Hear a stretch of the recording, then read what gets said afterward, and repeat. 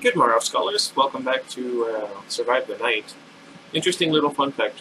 Let's start it. I accidentally grabbed this book first when I meant to grab this one. When I was recording for this one. Anyway, I'm recording this a day early so that I'm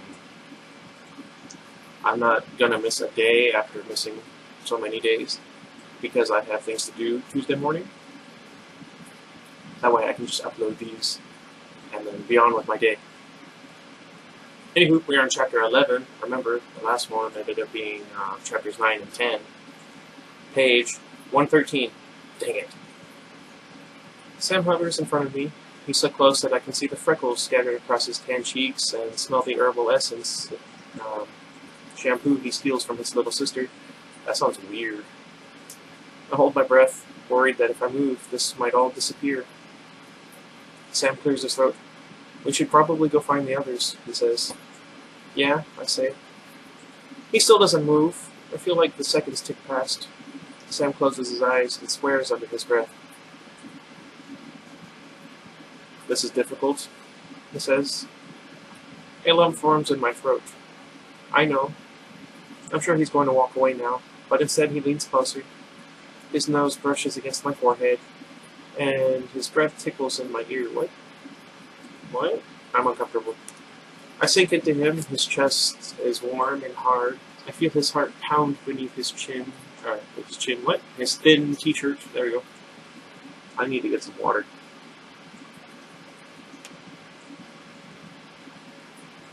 Music echoes from the subway station, and neon glow lights flicker in the distance. Otherwise, the tunnel is quiet, empty. None of the other partiers have ventured this far from the dancing. I tilt my face towards Sam and try and study his expression in the darkness. This is the closest we've been in months, and it feels like he's a million miles away. I want to press my body closer to his. I'm uncomfortable. I want to run my fingers down the line of his back. Why? But I'm not sure if that's allowed. How close can I get before he pulls away again? Sam, I whisper. He stiffens. I want beats at my chest like a living thing, but I lose my nerve. I shift my body away from him, trying to ignore the fire spreading through my cheeks. We're supposed to go back to the party, remember? I curse myself as soon as the words leave my mouth. Sam frowns. Is that what you want? He asks. What do you want? I've been asking myself that question all night. He pushes a strand of hair behind my ear. I move closer. And did you come up with an answer? Preferably something that doesn't make me uncomfortable? Sam lowers his face to mine without another word and kisses me. His stubble tickles my cheek. The world around me fades, and I'm only aware of him and us and being here together. I weave my arms around his shoulders, pulling him close. My fingers slide through his hair. What? Sam pulls away, just for a second, and icy air finds all the spaces where his hands once were. Maybe we should go slower this time, he whispers. Not rush into anything. I kiss him on the lips and chin. Yeah, I say, but before the word is out of my mouth, he's kissing me again. You know what? I forgot to feed the pigs. Oops. Sam slips a hand under my shirt. What? What? No, what? Pressing his fingers against the flat of my stomach. His thumb brushes the edge of my hands, but what? I didn't need this. And his pinky slips beneath my bra. Why? What happened? I don't.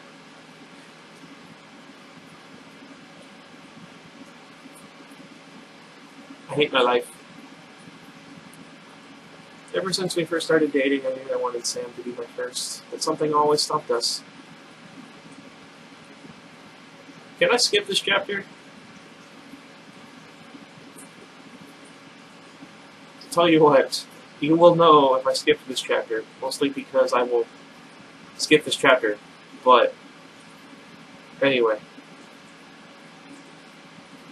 He moves his hand around my waist to my back. He slides his hand farther up under my shirt and raises the back of my bra. I don't know how it happens exactly, but suddenly I'm pressed against the cold brick wall, and then we're on the ground, and Sam's on top of me. I don't like this. The tunnel floor feels rough against my back. Cold sweeps up through the concrete and chills the skin beneath my thin shirt, I'm assuming. I try to shift my weight to the side, and my elbow brushes against the metal train rail. This isn't how I imagined it would happen. But then Sam moves from my mouth to my neck, leaving tiny kisses along his shoulders. I can't remember why we were waiting anymore. We love each other. I am not comfortable with this. I do not condone this behavior. No, absolutely not. Maybe because I'm wearing a red shirt, my hair is looking much more vibrant. What do you guys think? I need to stop getting distracted. The sooner I get done with this chapter, the sooner I can get done with this chapter. A single candle flickers a few yards away, and a slow song starts over the speakers. I can't hear the words, but the beat vibrates through the ground. Sam moves his hand to my jeans, hesitating near the zipper.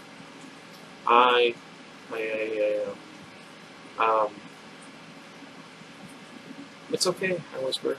I reach for the edge of his t-shirt and push it up, revealing his flat, muscular stomach. I don't have that. I'm very fat. Sam flushes and pushes the shirt back down. No, it's not. He moves off of me and sits. We should talk. I sit up and pull my top back down. Sam's jaw clenches. He stares at the train tracks instead of looking at me in the eye. What's the matter? I ask. Sam still doesn't look at me. Listen, he says. I've been a wreck the last few months. Sam? No, you should hear this, he interrupts. I never wanted to break up with you, but I thought if I left, you might turn things around. I understand. I brush my hand across his face, or my face, what? And I did. The trust thing is going to be hard, I get that, but I'm not lying to you. No. Sam finally looks up at me. In the dim light, his dark eyes look black. This isn't about you, Casey. You were hurting and you needed help. I get that. I'm better now, I insist, and he squeezes my hand. I know, but I was hurting too. I did some things. Made mistakes. All at once I understand what he's trying to say. I drop his hand, feeling suddenly cold. You're with someone else. Oh no. Oh no! I know where this is going.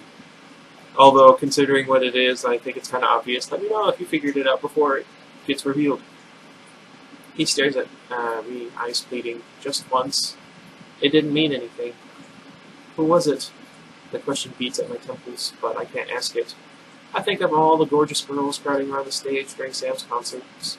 I picture one of them touching him, kissing him, and anger flares inside me. Not knowing is bad, but knowing could be worse. It doesn't matter, I say, and I try to believe that it's true. Oops, how did you get in here?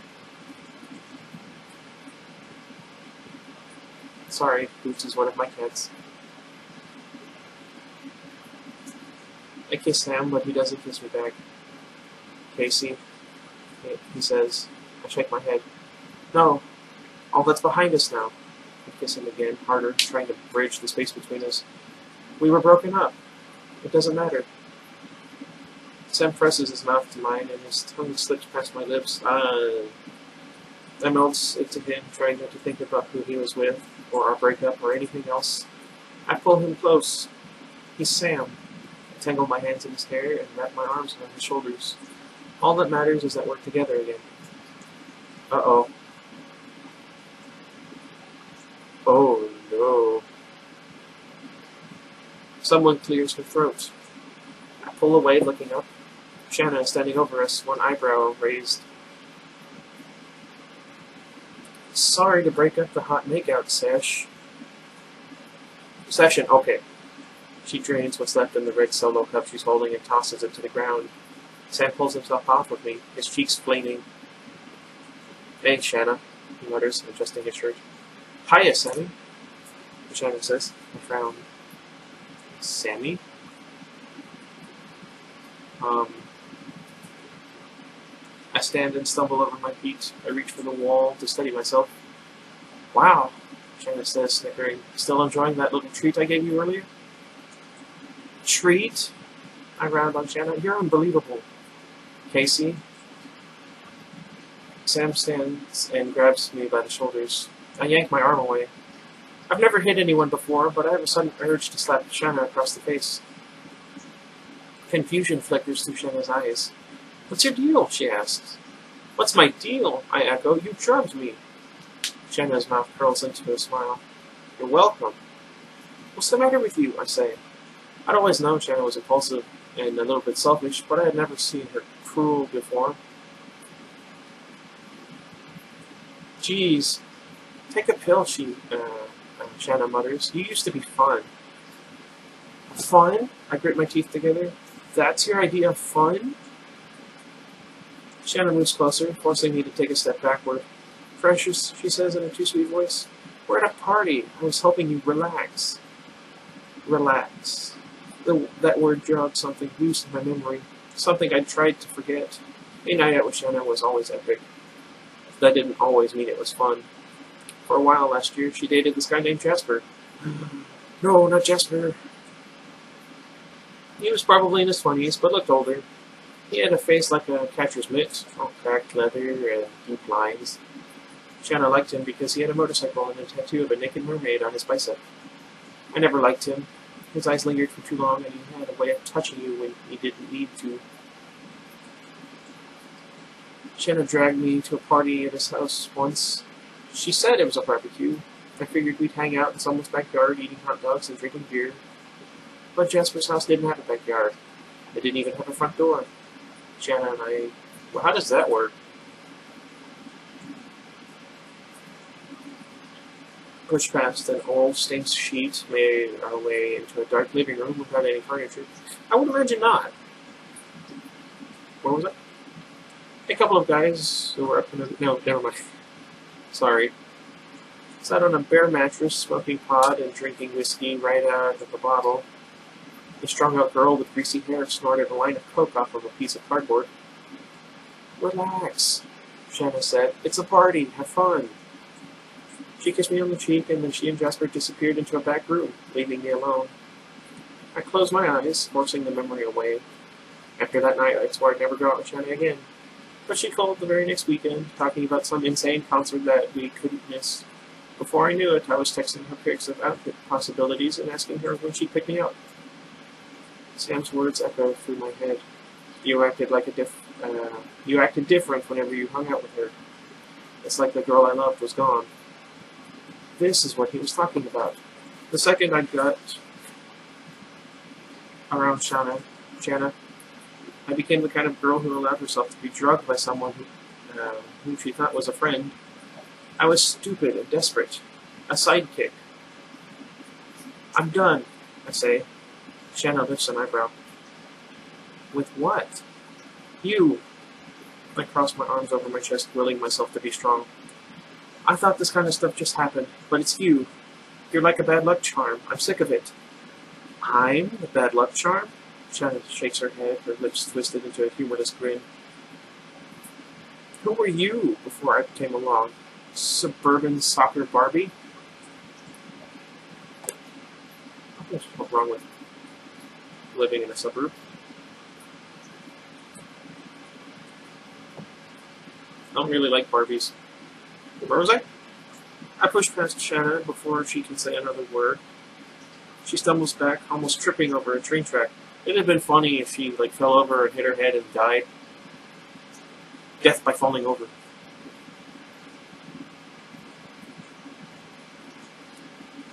Watch it, she snaps. Or what? I rake my hand through my hair. What can you possibly do to me? Oh no. I stared down the dark tunnel, back toward the party. I've only gone a few feet when I step onto something small and round. It shoots out from under my shoe and rolls across the ground, pinging against the nearest train track. I'm not sure why, but I hesitate. A prickle of familiarity crawls up my neck. I pull my phone out of my pocket and aim it into the darkness. Julie's black onyx ring glimmers from the ground, reflecting the light back at me. What's that? Sam walks up behind me as I bend over to pick up the ring. Cold creeps into my legs and seeps through my body. If Julie's ring is here, then Julie was here. This is Julie's, I say, holding up the ring for Sam to see. He takes it from my hands. You think she lost it? He asks. Uh-oh. No, I say. Julie never takes this ring off. It belonged to her grandmother. If she lost it, she'd be on her hands and knees in the tumble right now. Unless something happened to her. Casey, no. Sam sees the look of horror across my face and shakes his head. That's not what this means. I saw her, I say, my voice trembling. You were high. It was a hallucination. I snatch the ring back from Sam's hands. This is real, I say. Shana comes up from behind Sam. Done with your tantrum, she asks. When was the last time you saw Julie? I ask.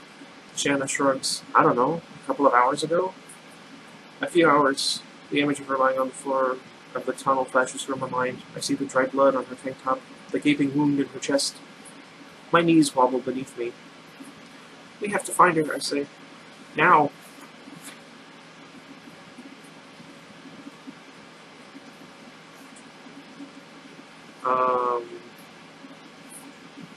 Well, let's see. Nah. Chapter's not quite short enough for me to go ahead and read another one for this one. Okay, this one's going to be really short. I'm sorry about that. That was horrifyingly awkward, especially for me. I don't know how you guys felt about it. Do you think they won't be friends anymore after this? Will one of them change for the better? Will the other one go back to being worse? Do you think it's who I think it is that Sam was with? Hopefully all these questions will be answered soon. If not, I'm going to feel really disappointed. Anyway, until next time, goodbye everybody, and I hope you don't do drugs.